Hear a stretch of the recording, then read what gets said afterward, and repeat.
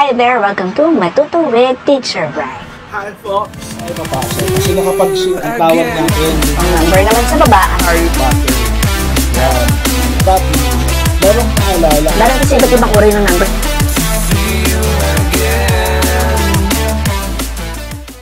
Alright, so previous video ko, naipakita ko na kung ano ang isang random variable. Well, in this session, let us unlock the different types of random variables. So yes, you heard it right. Pupunta na tayo sa types of variables. Okay.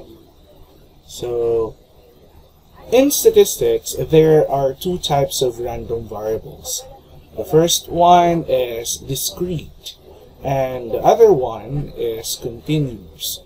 You may now ask, ano bang pinagkaiba nilang dalawa? Meron bang mas importante kaysa sa isa? Or meron bang mas ginagamit kaysa sa isa? The answer there is, both are important. No? Kasi hindi pwedeng ginagamit yung isa, tapos yung isa hindi. Kasi mamaya, pag in-unlock na natin siya, malalaman ninyo, discrete and continuous random variables are always around us. Okay, so let's start defining the discrete random variable first. These are the variables that can take a finite, countable things. Ibig sabihin, lahat ng kaya mong bilangin ay kabilang sa discrete random variables. Ano ba yung mga kaya nating bilangin? Yun yung mga nagtitake ng form ng whole numbers or positive numbers. Gaya ng alin? Gaya ng number of shares.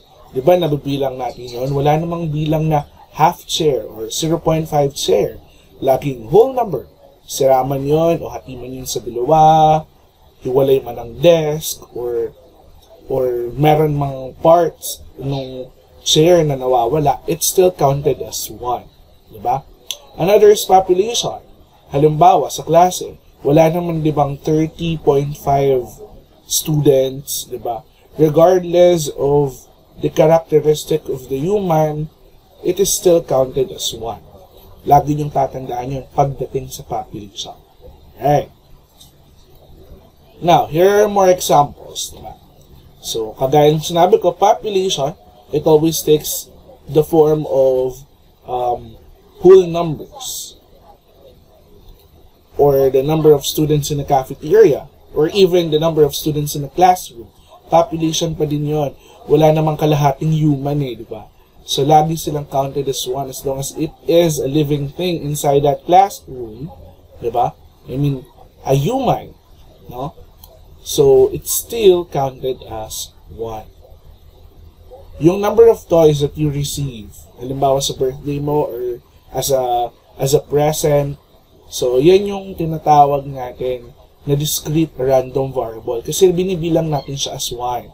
Diba? One thing is equivalent to one count, right? So, another is the number of pencils that you have in your pencil case. That is also discrete random variable. Another is the number of likes.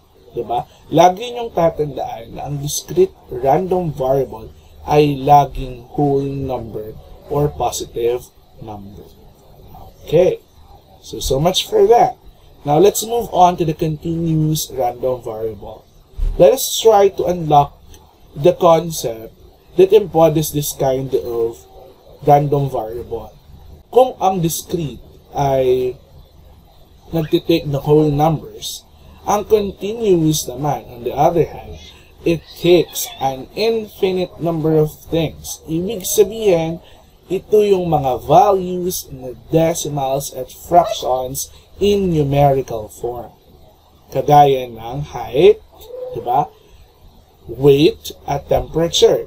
Diba sa height, halimbawa, pag sinukat yon, take note of the term, sinukat. 5.5 feet. In decimal form kasi siya, so it is considered as continuous random variable.